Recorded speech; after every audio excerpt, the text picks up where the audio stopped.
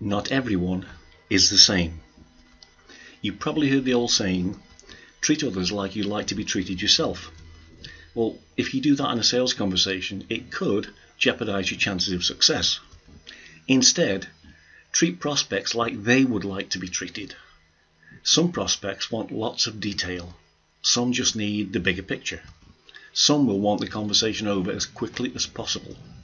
Some will like to chat. You need to find out which type of person they are as quickly as possible, and once you establish what type they are, you tailor your sales approach accordingly. If it sounds simple, it's because it is simple. However, most people don't do it. Try this technique yourself and you'll be much more successful. See you next time.